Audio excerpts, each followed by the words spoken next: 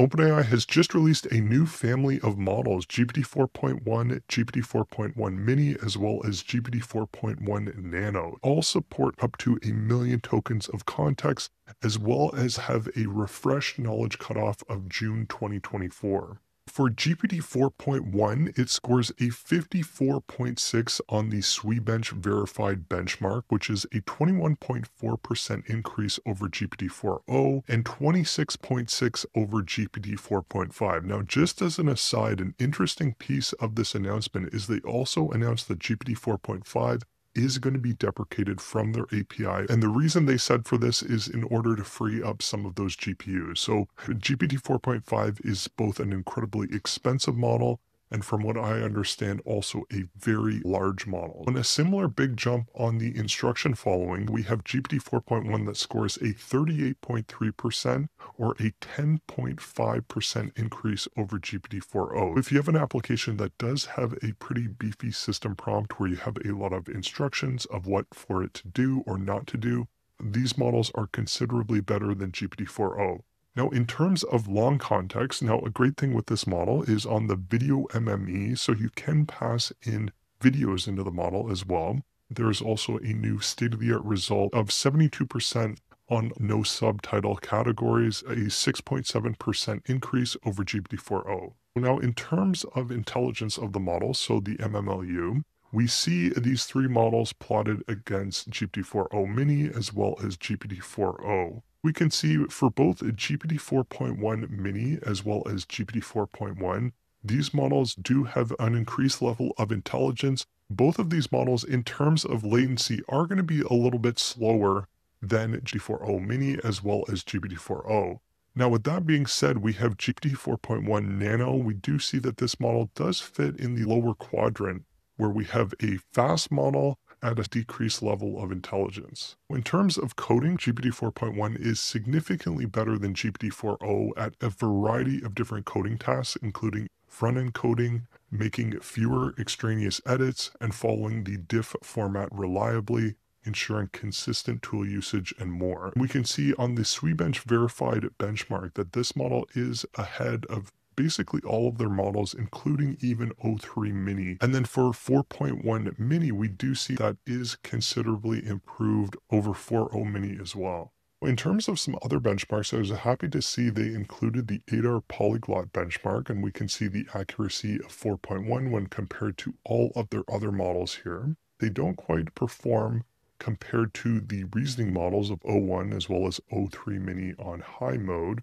But when compared to non-reasoning models like GPT 4.0, we do see a considerable increase. Even the 4.1 mini model on both the whole as well as the diff modes, we do see it outperform even GPT 4.0. That is great news because this is a model that is considerably faster as well as cheaper than GPT 4.0. And then for 4.1 Nano, we see those results here have basically more than doubled on the GPT 4.0 mini benchmark. Another great thing with this model is in terms of front-end coding, human graders preferred GPT 4.1's websites over GPT 4.0's 80% of the time, and they found them both more functional as well as aesthetically pleasing. Just a quick comparison, we have GPT 4.0 on the left here with a flashcard app, and we have 4.1 on the right. And we can see on the right, we have some different colors, we have some icons, and we also have an animation on the front end for those flashcards, whereas for GPT 4.0, it is a much more rudimentary front end. Now, in terms of instruction following, GPT 4.1 follows instructions more reliably across different formats, including negative instructions, ordered instructions, content requirements, ranking, and handling overconfidence. It has a 49.1 on hard instruction following prompts compared to 29.2 for GPT 4.0. They saw a significant improvement with GPT 4.1 outperforming GPT 4.0 by 10.5% on the multi-challenge benchmark.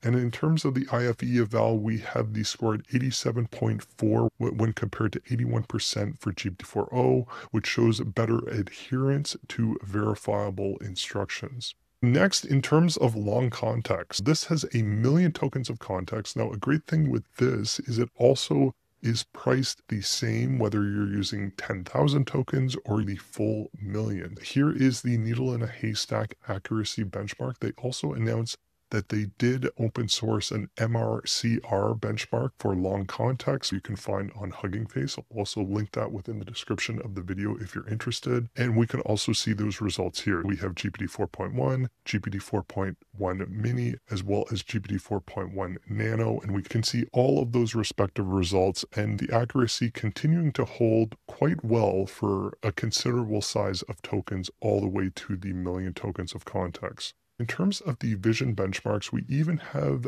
4.1 mini outperforming 4.0 as well as 4.1 almost outperforming even O1 on high mode. The interesting thing with this is even 4.1 mini does outperform both 4.1 as well as GPT-4o as well as all of the other models in terms of accuracy.